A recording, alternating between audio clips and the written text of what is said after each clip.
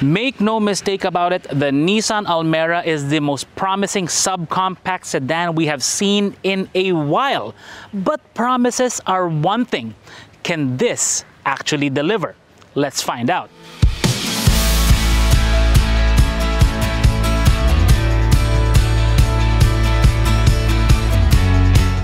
The last time we showed you the Nissan Almera, I was taking you on a tour as to what the vehicle has in the engine bay, inside with the features and the NIM features, all that good stuff. But this time it's different. We are now gonna get into the nitty-gritty as to how this vehicle actually performs every day in the city and on the highway. So buckle up and join me because most of this video is me behind the wheel of the all-new Almera. It's hard to appreciate the design of the Almera from the inside, but I do have to say that I like the look of this vehicle because it's a spitting image of the larger and more high-tech Nissan Leaf, albeit in subcompact sedan form. The marketing departments of car companies, well, they like to use fancy, never-before-heard terms to describe their vehicles. In the case of the Almera, they're using the phrase emotional geometry. I'm not quite sure how that works, but if I base it on high school, I was pretty emotional about my geometry grade. In traffic, what we can really appreciate is the attention to the details with the dashboard. In terms of design, Nissan says it's called the gliding wing. Not really sure how that works either, but it does look really good. Compared to the previous generation model, this is a huge leap forward. I mean, the quality, the impression it gives is very, very nice with the leatherette here on the dash. It looks really good. The plastics also look good, but it is hard. And same thing with the sidings, but that's actually quite okay because, again, compared to the previous one, this is a big improvement. I still think the Honda City has this one beat when it comes to the feel and the look of the plastics, but Nissan made a good effort to upgrade everything nonetheless. Another thing I really like about this Almera is how it suits my EDC pocket dump. Normally in most vehicles I'll just put my stuff on the passenger seat, but not in this one because there are plenty of compartments here and they're pretty big. Like my phone can go into this compartment here along with my wallet, my keys can go in this pocket here, even my decibel meter has a nice place. And of course, given these times of COVID, you have to have alcohol all the time, so it goes here. And then, if you have a face shield, yes, that silly little face shield, you can put it in the glove compartment because it's really big.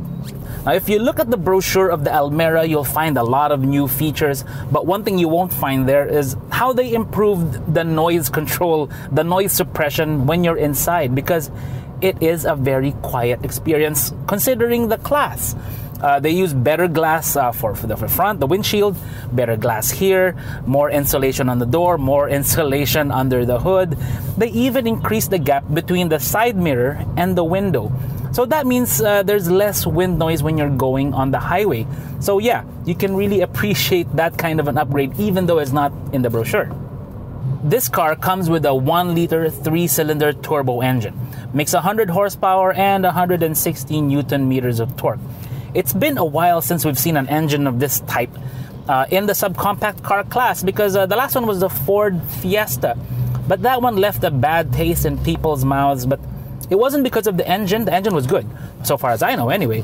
It was more of the gearbox, the power shift transmission. It proved to be problematic, unreliable, and it's hard to maintain. Actually, sometimes even defective. But this one does not have a dual clutch gearbox. This one comes with a CVT.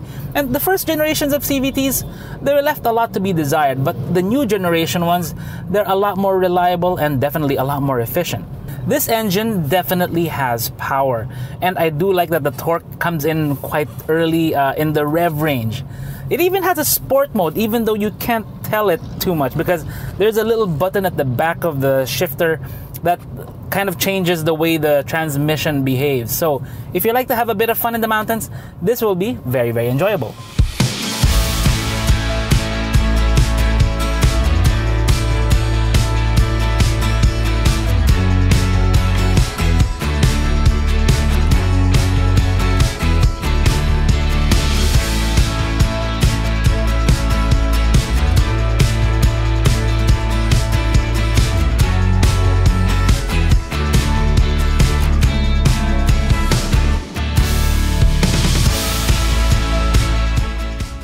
It seems I really picked the worst day to try and go up the mountains and drive the Almera because it's traffic wherever I go. But when I went driving a few days ago, it was really nice. The handling is very much improved compared to the previous one.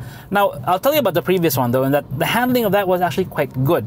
It may not seem like it may look uninspiring, but on the limit when you're kind of balancing the car around the corner, which I did with the Almera, it's actually really nice, really predictable. This one is a step up because they improved the body control, the way the suspension manages the weight around a corner, and the steering has also improved. I do have two gripes with the Almera. The first is the lack of Android Auto, but that's more of a Google issue thing, a timing thing. Not really because Nissan didn't want to include it. It does have Apple CarPlay though. The second issue is the lack of cruise control. Now, some would say that, oh, Pilipinas to, we don't need cruise control. But with more and more expressways opening, it's going to be very useful. And it will help prevent speeding tickets if you want to get your 10-year license.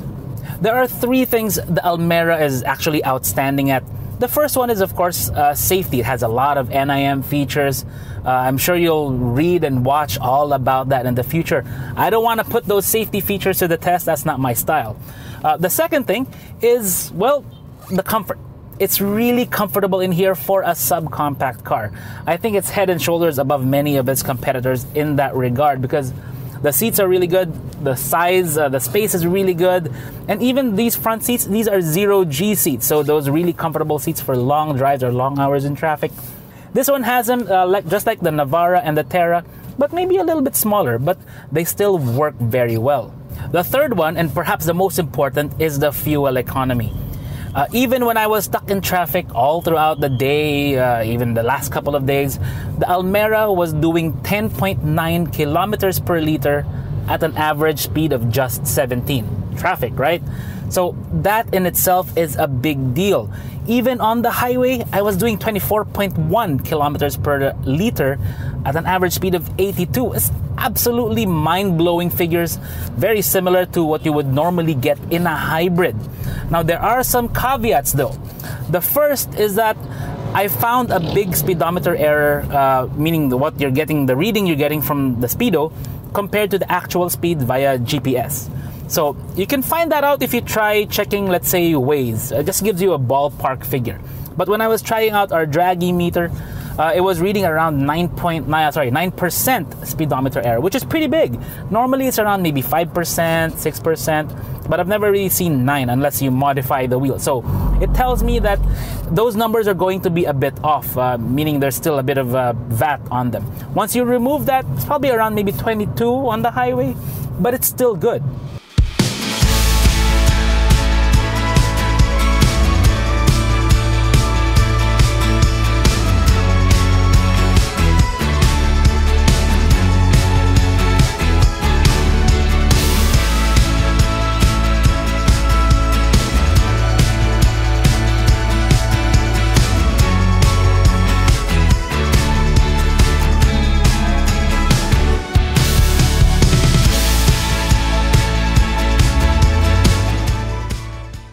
I do think there were some strange decisions made with the Almera, particularly with a few features like the removal of the rear AC, the removal of cruise control, and the fact that this one does not have Android Auto, although I think that's more of a result of Google's timing with the changeover to the new system.